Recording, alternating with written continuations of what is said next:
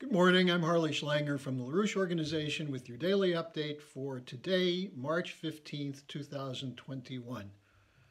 We should begin today by referencing the importance of this date from many, many years ago, immortalized in the work of Shakespeare in his play Julius Caesar, where the soothsayer warned Caesar, the newly crowned emperor, "Caesar, beware the Ides of March."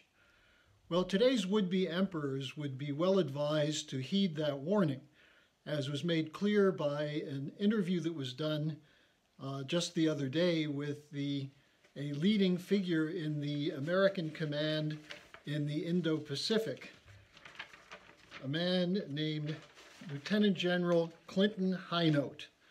Now, Highnote was reporting on a war game that took place last fall, based on the idea of the U.S. and China entering into a confrontation in 10 years, a battle in the Indo-Pacific region. And what it was, the war game was based on the idea that China was using their own military exercise as a cover, but under the cover of that exercise would launch a bioweapon attack on the U.S. bases and warships in the Pacific, to be followed by missile strikes on U.S. bases and an air and amphibious assault on Taiwan.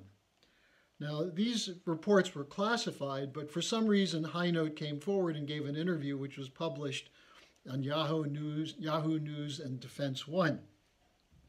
Highnote is the Deputy Chief of Staff for Strategy, Integration, and Requirements.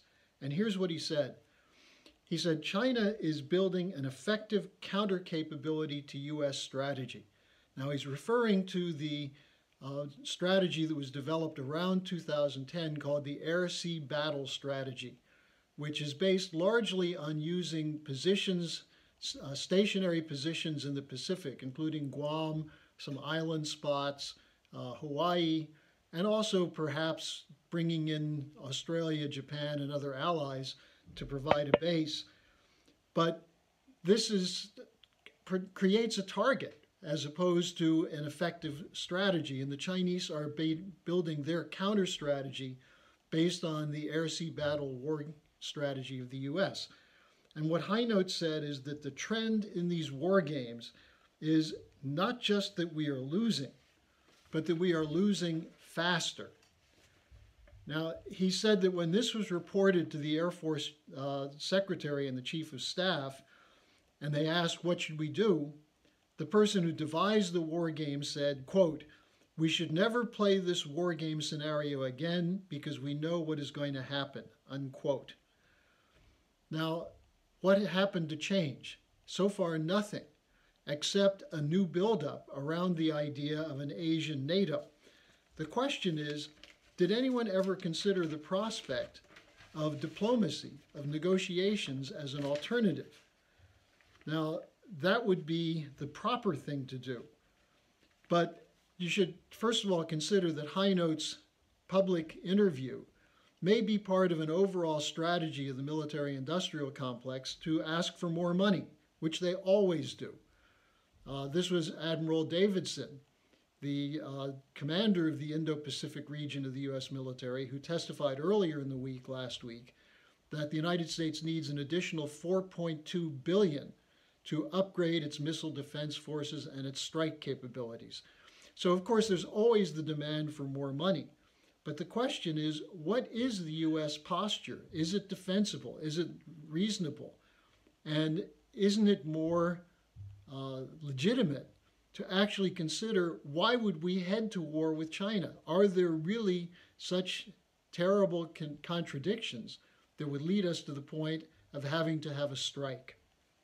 Now, this is the background for the development of the so-called Quad nations, the Quad military alliance, what some people call an Asian NATO. This is to bring in India, Japan, Australia, and the United States into a military alliance. And last Friday, President Biden had a discussion with the presidents or prime ministers of those other countries to talk about doing that. The main topic they talked about was vaccine diplomacy and partly building up India's capability, but for what purpose? to counter China. Instead of supplementing what China is doing with vaccines, they want to make sure they could counter China. But the China issue is in the background. So I want to give you a little bit of a sense of what this Quad idea represents. It was launched following the devastating tsunami in Indonesia in 2004 as a relief effort between the United States, India, Australia, and Japan. But the idea that it could serve as a military alliance owes its origins to none other than leading war hawk and war criminal Dick Cheney in 2007, who said, we need to have a capability to contain China. Now, this was then fleshed out in a report by a neocon think tank called the Center for New American Strategy, which published a report in 2008 which called for increased American engagement in Asia. And here was their argument. They said, in the early 21st century, quote, America's strategic preoccupation in Iraq and Afghanistan is undermining its ability to adapt to the major power shifts in the Asia-Pacific that are actively challenging America's traditional balance of power role in the region, unquote. Now, they didn't mention that part of this strategic preoccupation was based on the same people who are writing this new report, the same Project for New American Century unilateralist war hawks. And this was picked up by people in both parties, including then presidential candidate Barack Obama, who called for a new worldwide concert of democracies to come together to counter Russian and Chinese influence. Now, this idea then morphed into the 2010 air-sea battle concept. What's the operational plan to confront China? The economic warfare component of this was the Trans-Pacific Partnership for Free Trade, in which Obama himself said the TPP allows America and not countries like China to write the rules of the road in the 21st century, unquote. Well, this was an exclusionary intention. The Chinese said, well, okay, why don't you join us in the Asia Infrastructure Investment Bank to participate in funding projects in Asia? The United States, that is the Obama administration, not only declined, but lobbied other countries to join them in boycotting the AIIB. Now, this demand to consolidate an Asian NATO includes a diplomatic side, which was provided by the Atlantic Council, which was one of the agencies that was directly involved in the Russiagate hoax against Donald Trump, and continues to be a leader in putting out diatribes against Russia and China. Most recently, they formulated something called a D10 committee, which would be to turn the G7 into a larger organization, including Australia, India, and Japan. And this is adopted by Boris Johnson, the British Prime Minister, who now appears to be making a tilt toward this anti-China policy. There's a British Defense Review, which is expected out today, but the preliminary report on it is that the Brits want to get back in a big way in the Indo-Pacific region. This is the old British Imperial stomping ground, going back to the extension from the Indian subcontinent into China, which was concretized with the Opium Wars against China in 1839 and again in 1859, when the British fleet was sent to transport Indian opium into China to deal with the balance of trade problem. And when the Chinese rebelled against it, the British fleet went in and attacked China. In the second one in 59, they leveled some cities, and that's when they took over Hong Kong and set up the infamous dope money laundering bank, Hong Kong, Shanghai, and now the infamous HSBC. So the tilt to the region under Johnson now is part of the global Britain strategy.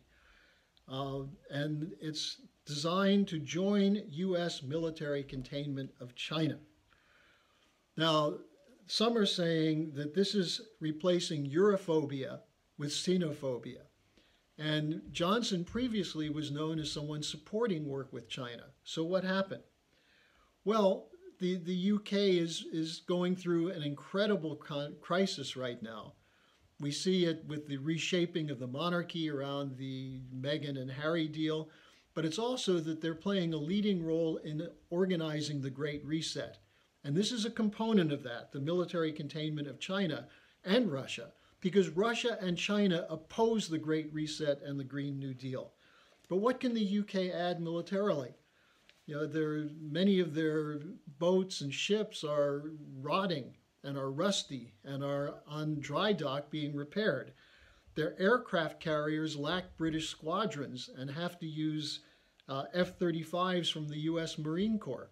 So what benefit would they provide other than to show a unified force, which is backed up by NATO, with NATO discussion of joining the containment policy of the United States in the Indo-Pacific?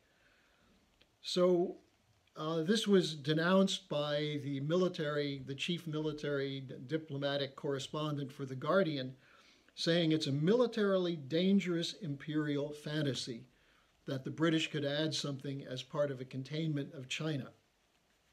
Now, it brings me back to the original point. Why not try diplomacy?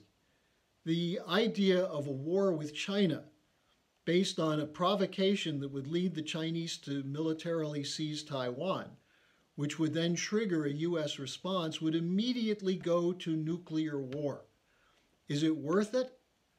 Taiwan we've recognized for many, many years as part of China, the so-called two-China policy, which is two systems but one China. So what would be the point of provoking a war with China, except to protect the bankrupt financial system which the Chinese, the Russians, and other countries are moving away from through their rejection of the Green New Deal and the Great Reset? So now is the time, instead of allowing these imperial fantasies to determine spending policy, and we're talking not just 4.2 billion, we're talking about hundreds of billions of dollars that will go into this. This is what Donald Trump ran against in 2016. The unrestrained spending on military components, military logistics, for wars that do nothing but drain our treasury and kill our young people and destroy nations.